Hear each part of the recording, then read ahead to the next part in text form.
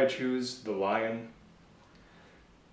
See, the lion may not be the biggest. That honor goes to the tiger, and I love tigers. The lone hunter, the camouflage, the sneaking, the stealth. Tigers are fantastic creatures. I'm very much a cat person, and all of them I find to be intriguing at the worst and amazing and legendary, at the best. But I chose the lion very early on. I latched onto it. My first tattoo is of a rampant lion. Yeah, it's a tribal style. I pulled it out of a sword magazine, the Noble collection. I believe it was on like a Charlemagne sword or something like that. And it's because my ancestry has used the lion. Now, you're thinking Northwestern Europe, there aren't so many lions. This is true. But because of the horrible things that Christianity did, we went to places in the world where there were lions and had some experience, and we saw the power of the lion. We saw the organization of the pride, and it was a very good model for nobility, really. And so it became part of the heraldry of Northwestern Europeans, specifically the Britons, and to some extent the Celts. It is a very, very powerful creature. And let me tell you just a couple of really cool things about it and why I identify with the lion. Well, in the lion culture, they are social creatures, and much like humans are social creatures, but they're unique to a point where the females actually go out and do most of the hunting. The males stay at their territory and protect the territory. This is an amazing division of labor. Not that the males shouldn't be going out and hunting, but more that if males evolved separately from females, primarily as a division of labor and for the safety of the group, then it makes sense that you would have defenders at the camp, right? And so the male lion stays and protects and fends off invaders. Now, this is also good for, as an analogy for human relationships and whatnot, because then what you're saying is that not only do males and females each have a role, but the male is important as more than just a sperm donor. The male is important as part of the social construct. He doesn't just go out and hunt and bring food home and leave the women to both nurse and protect.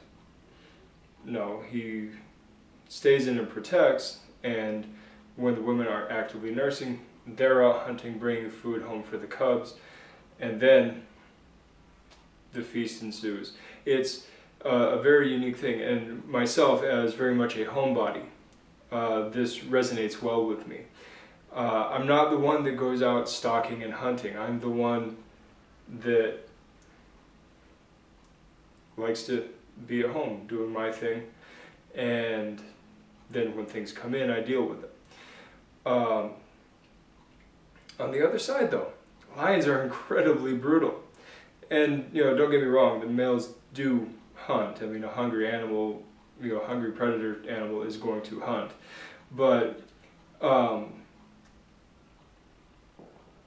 lost my train of thought. Hunting.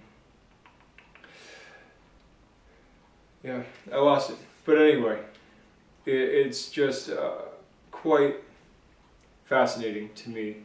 Lion culture mixed with, or in parallel with my own tendencies as a human being.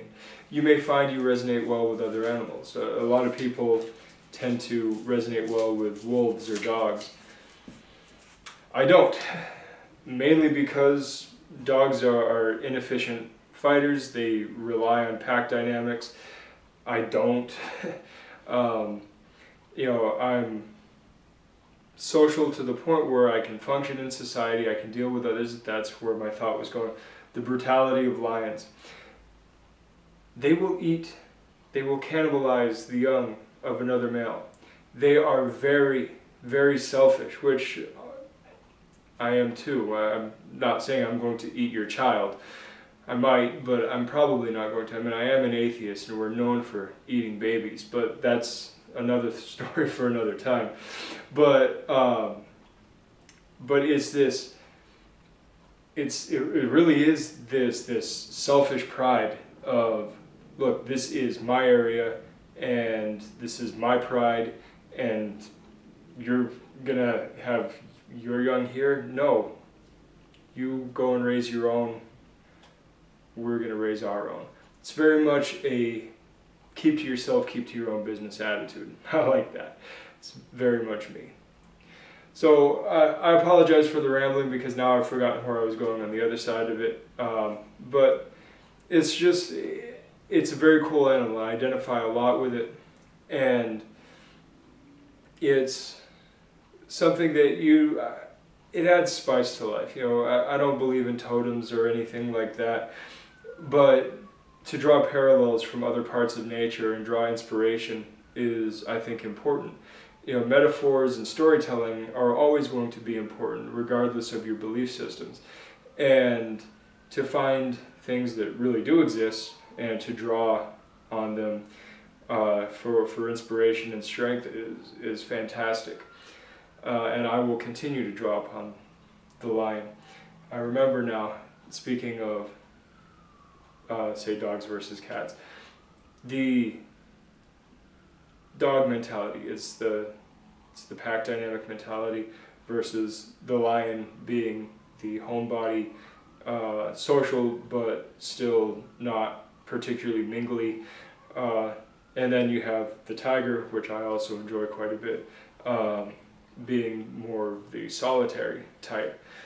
And you know, I often waver between lion and tiger in my moods and my personality type and how I interact with others. Obviously, I'm a bit more orange, like a common tiger, whereas lions tend to be a little more golden. But that's neither here nor there. I mean, obviously, the parallels are not perfect.